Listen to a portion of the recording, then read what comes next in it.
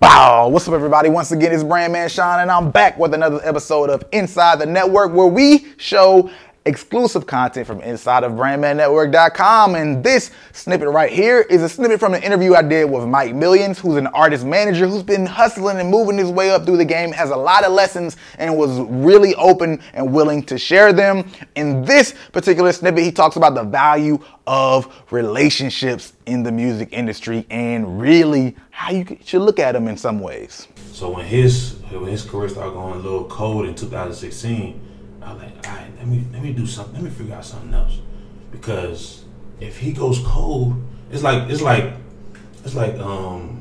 a business going bankrupt. You feel me? If it goes bankrupt, everybody's out of a job.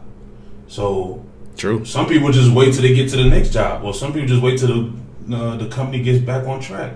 Why would I wait? Like, why would I wait? Let's get it popping now. Let's figure out something. So. Especially if you're not like integral, like the one of the main. Yeah, I wasn't the main. I wasn't the main man, but it's just like, you know, like I really was like, man, just like I met you, I really could, like, you know, tomorrow I'm shouting you out, I'm reposting your stuff, I'm showing you love because you gave me an opportunity. So it's like, if I see my man's winning, and he the friends of my other man's, I want to see him win. So it's just all about that. So even from the moment I met him, like, you know, I showed him love. I reposted his stuff, and like he might not even call me. He might not even say thank you. But I don't care about the acknowledgement. You feel me? Because that's why I'm here now. Right. I did my due diligence, and I just worked my way. You feel me? I showed love when it was the right time, and I worked hard when it was the right time, and I relaxed when it was the right time. So it's all about. All about just progressing. So and this industry stuff, relationship matters. Not even about the money now. For sure. So it's crazy how much relationships matter. At what point did you realize that? 2017. Okay. 2017, 18, because I measure my success by years. You feel me? Like I compared this year to last year. Last year was kind of rough for me, especially when I was breaking. When me and my first artist fell apart, because I could get. I'm a very loyal person, so it could be a downfall to me sometimes. So especially when people come and remember when we started talking about when building relationships. So people come and they could 6 months. They could be cool for you 6 months, but then the moment you offer a contract, or the moment you want some extra money, or the moment you do something wrong, that shit switches up. So I was like, man, it's all about relationships. And also because when people think you got money, they just gonna try to take all that shit from you. Like every single penny. Like something might be worth $500, $1,500, they gonna charge you $1,500. You know what I mean? Like, so I was like, and then I knew that I couldn't, like, okay, at one point in time I couldn't get into radio stations, couldn't get into certain studios. I didn't know what was going on. Now I know what's going on. I could get into all the radio stations in Atlanta. I could get into all the exciting events in Atlanta, and I could walk into all these clubs for free, honestly. Like, so you couldn't get in just because you didn't know anything, or you weren't connected, you were just early on, or you couldn't get in because you were like blackballed or something like that? I didn't know anything. Okay, gotcha. I didn't know anything. It was early on. It wasn't a time yet. My face wasn't out there. When it comes to being blackballed, I don't feel like I'm being blackballed, but I also know that, you know, there's people out here that don't like you for who you really are. You feel me? Yeah. You might not even done nothing to them. If you're a successful person, people gravitate towards you. Yeah. They don't like you for that. So, and I'm not even want to say I'm successful. I'm just a regular person trying to make it. So, people don't like you when when you're doing something positive. For no reason, it's weird to me, because I'm like, if you're doing your thing, shout out to you, my brother. Let's work. Let's get it. Let's win. But they don't like that.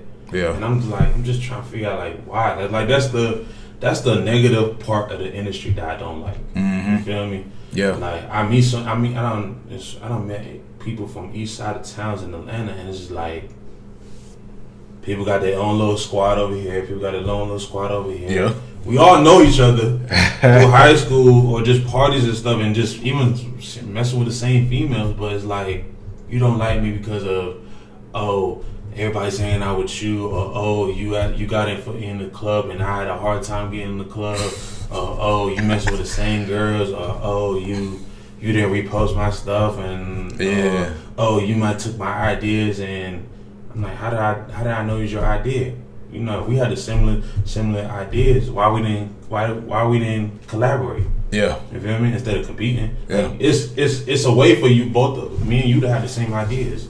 But we're gonna do it different. We're gonna execute it different ways, right?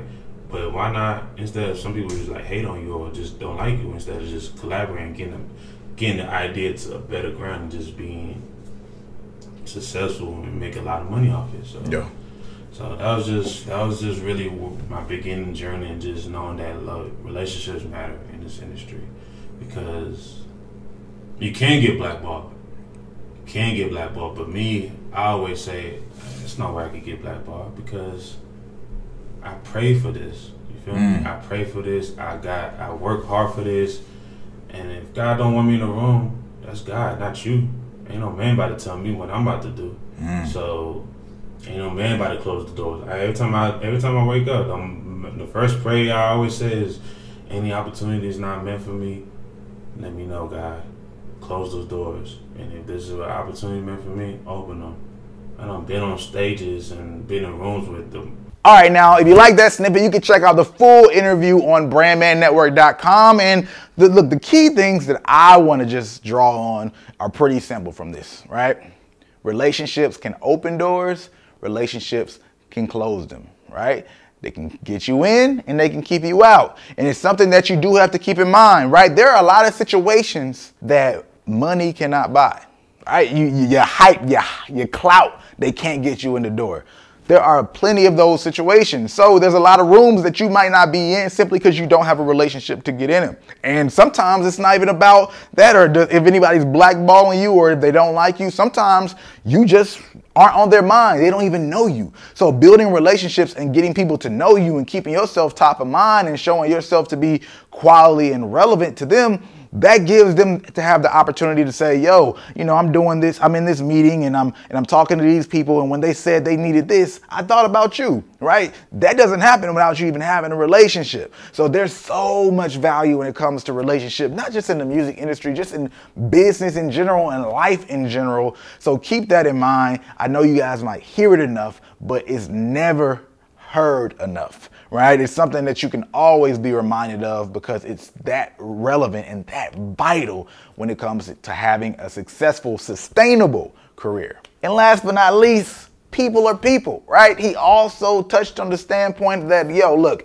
I'm not trying to create any enemies, and I don't want to get outside of myself or go out my way to do something stupid at the same time, right? I'm not going to do anything that I know is going to hurt somebody, or I know is going to be looked at a certain way if I don't have to do it, right? And some of that comes with maturity, right? There's sometimes people will be like, yo, you know, I'm not going to change who I am. I'm going to do what I need to do and blah, blah, blah. Like, right, you can get to a certain point in life where you realize, look, man, it's not even that big of a deal. I'm not going to even do this thing, create enemies that I don't need, because obviously when we think about relationships, that can easily come back to you. So that's also another thing to keep in mind, right? Having the maturity and being able to manage ego has a huge deal to do with success. When I'm telling you like that, I understand managing your ego can be hard, and your ego not reacting sometimes can feel like somebody else's ego winning. But trust me, there's been snippets. You can look at Jay-Z interviews, and there's so many clips. Matter of fact, Jay-Z had an interview with Zane Lowe,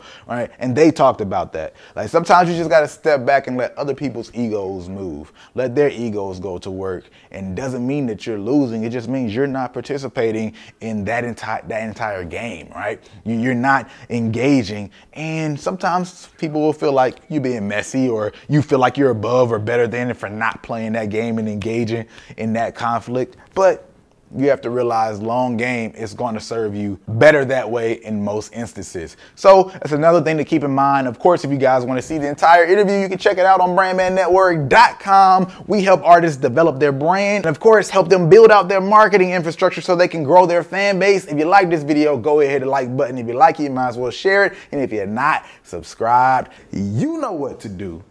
Hit that subscribe.